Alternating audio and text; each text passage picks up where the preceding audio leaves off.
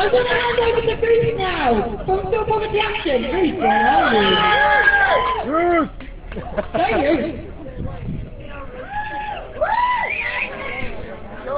Last time, this year, I was inside the AGM, and for those of you who've never been to one of these shindigs, it's a huge hall full of thousands of people. And the executives, the ones with the great bonuses, the board members are up in front congratulating themselves on their fantastic profits. And we stood up last year, and we told them over 8,000 people that year had died from fuel poverty. And we asked them how many of those were BritishGas customers. And they didn't answer, and this year it went up to 10,000 deaths.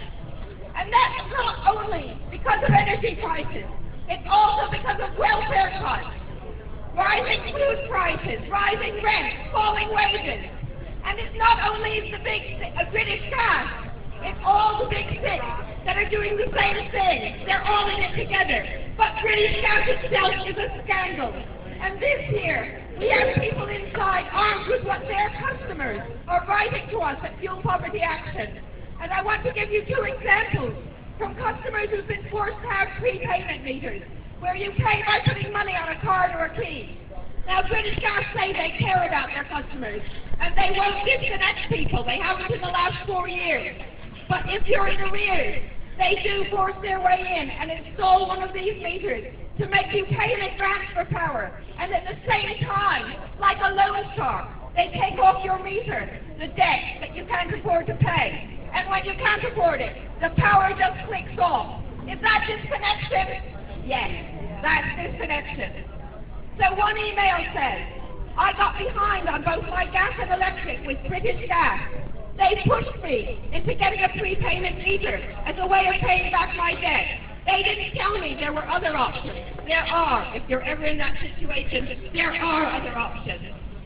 She says, I now can barely afford to top up the meter and heat my flat at all. I'm so cold all the time, and apparently there's no way of taking out this meter until the debt is paid. I don't know if I'll ever have it paid, as my condition has no cure, and I'll probably be on benefits forever. And another couple moved into a new home with their 4 children and found the meter had a debt on it already from a previous tenant.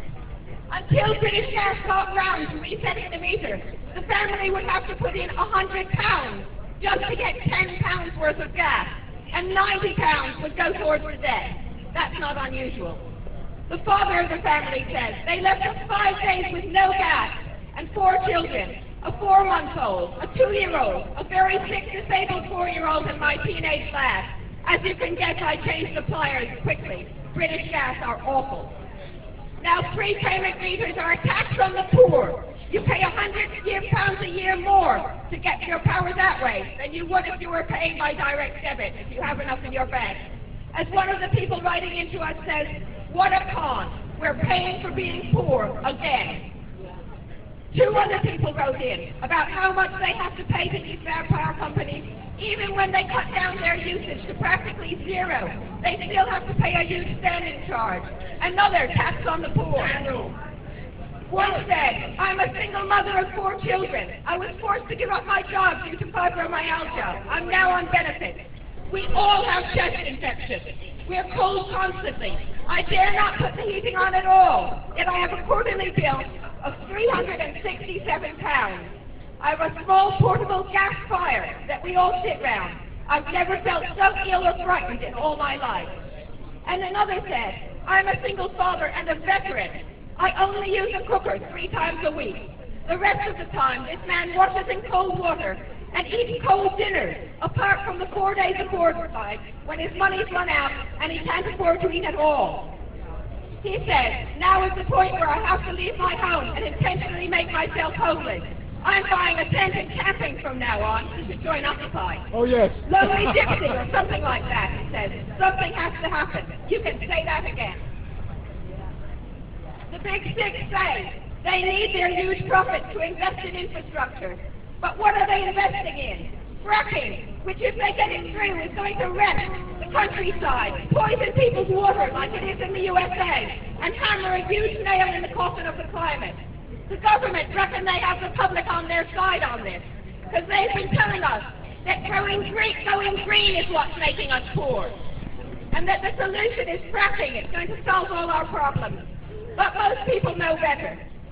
We get emails like this. One says, I have no idea why the government thinks it's okay to dig oil or dump nuclear waste. The people are paying and the earth is paying. And another says, I have noticed how my fuel consumption is going down, but the price is going up. I would love to have a turbine. Where I live is very, very windy, but I can't afford to buy one. There needs to be more put into schemes to help domestic users find a way of affording renewables. Now, most people know that we can't just keep pouring CO2 into the atmosphere. People can see climate change happening already in this country with floods and other disasters. There's no way to slow this down except by insulating houses and public buildings and using renewable energy.